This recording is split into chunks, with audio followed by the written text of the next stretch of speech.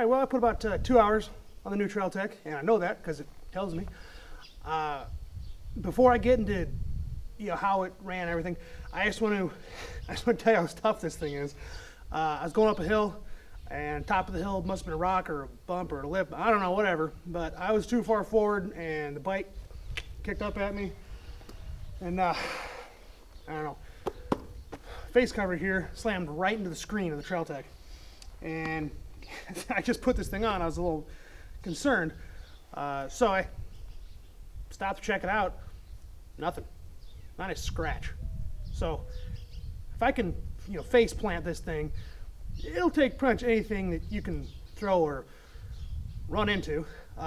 So that being said, that is great. So I don't have any problem spending the kind of money I did on this. It range from $280 to $330, depending on what model, bike, what you got to have with it. So, but yeah, that's nice to know my investment protects itself. So how'd it ride? Well, how'd it do?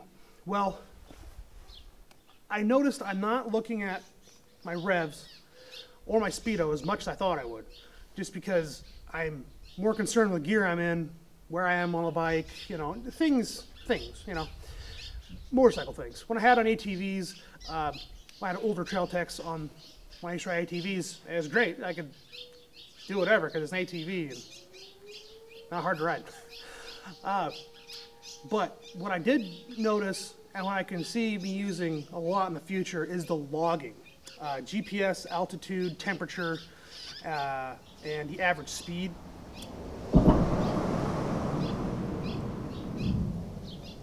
I'm under a bridge, by the way.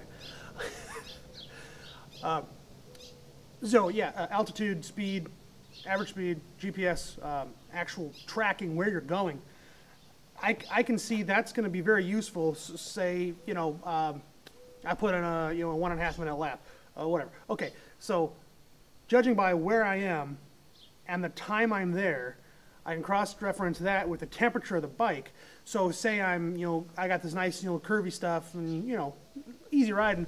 Then I get to some junk, logs, rocks, whatever, mud, and I'm just railing it. I can know if I'm going to damage my bike. And that's something I'm concerned about because I don't want to rebuild an engine any more than I have to. And I don't feel like grenading my bike out in the woods. So there's that. That's nice to know. It does have 2 lights on it, yellow and red LEDs. Both of them have settings where they're solid or flashing. And I've already saved my bike with that. When I went to do the install, I must have missed a clamp to tighten down, because I do a lap and I'm steaming and then I'm flashing, my temperature's way up, and what's going on? Because I'm just thinking, when I usually overheat it, it does that. It'll vent, and I better calm down, cool down for a little bit. But I'm only going it took a lap or 2. So I'm, what the heck? Then I finally figure out, oh yeah, I got a hose loose. So this thing's already saved me an engine.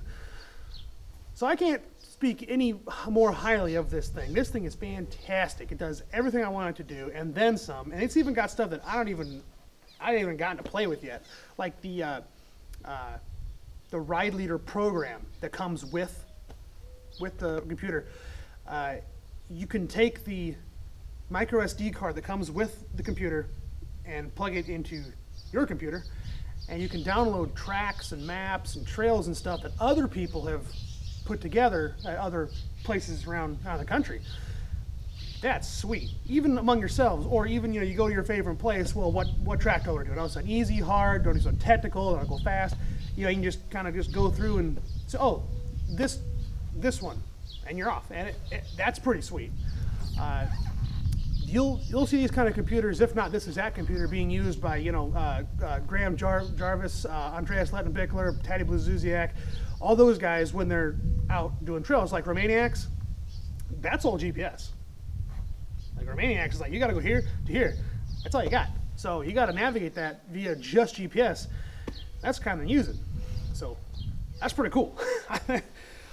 So I'm gonna get a lot done with this, I could say. I'm probably gonna get a lot better, a lot faster, because I know what I'm doing, I know how I'm doing it, I know if I'm working my clutch too much, I know if, So,